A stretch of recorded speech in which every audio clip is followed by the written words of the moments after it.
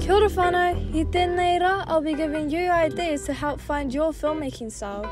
First off, choose your genre. It could be like your typical romance films, Scott's action films, horror, drama, or comedy. Next, I'm going to get you to think about something that feels strong or surreal to you, as that will become the foundation of your style to create your film. Me tiro ia tātou ki te koti, aka Taika Waititi. His film Boy was set in his hometown, and the characters in Boy were based off people he knew growing up, making it personal to him. Saturday.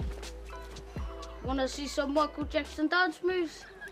Another example of a distinct style is Studio Ghibli films. Studio Ghibli rides the magic to draw you into their handcrafted worlds, and despite knowing these worlds are fictional, they create a sense of realism, influencing people to believe that those worlds and characters are real.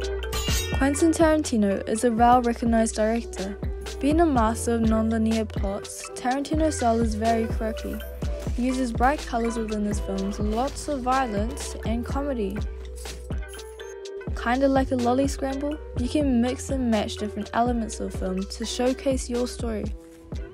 With Waru, it takes on portmanteau, which is a style showing multiple stories occurring within one big story. The visual storytelling in combination of both 3D and 2D animations warms the Ngato in this Spideyverse.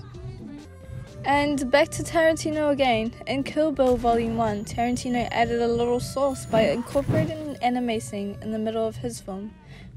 Aesthetic can be the most powerful tool a director can have.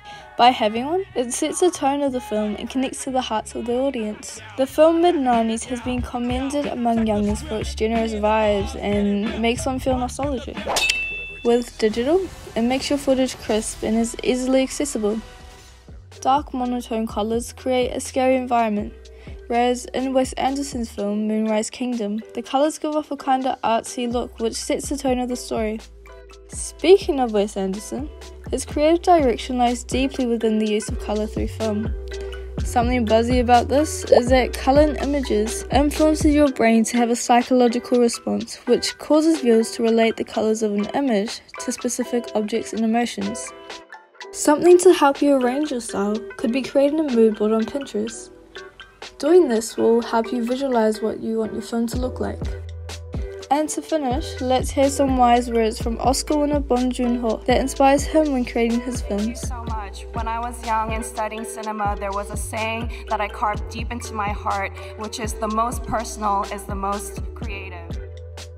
Nō reira, get toji, get those creative juices flowing, draw those memories and feelings out of you, and show us your authentic and important stories through film.